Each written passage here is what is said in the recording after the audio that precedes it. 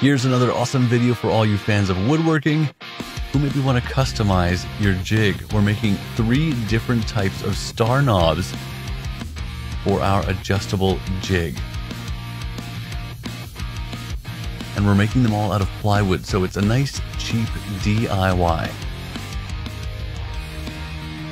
And the first thing you'll need to do is find the center of that piece, and that'll be where the bolt is fed through and then fastened to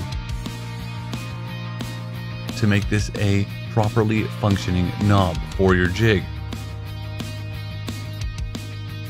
An improvised drill press,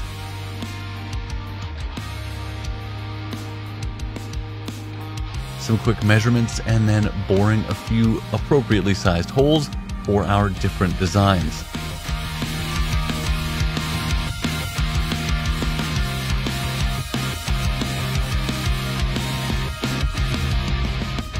Important to make sure that the handle is balanced and functions correctly. It has to be centered in order for the bolt to spin evenly and correctly without catching.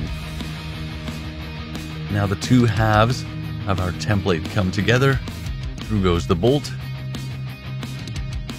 to be fastened into place, and then we'll cut the shape out once that's ready, marking down the points we're measuring out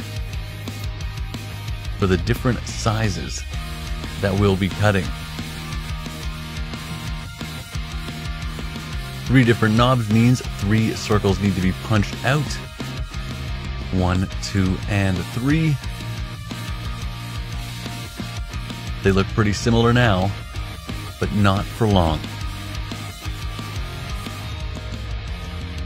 Handle number 1, and in those spaces we had previously bored out, we'll lower the drill press one more time to get all 3 sides. For this one, it's something a little bit different, again based on those measurements that we laid down. This time boring out even spaces all the way around.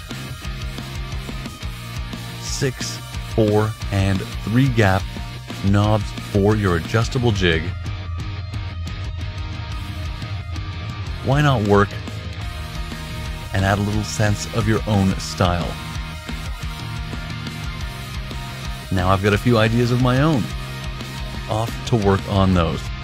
Have you got any custom equipment in your shop? We'd love to see pics in the comments section.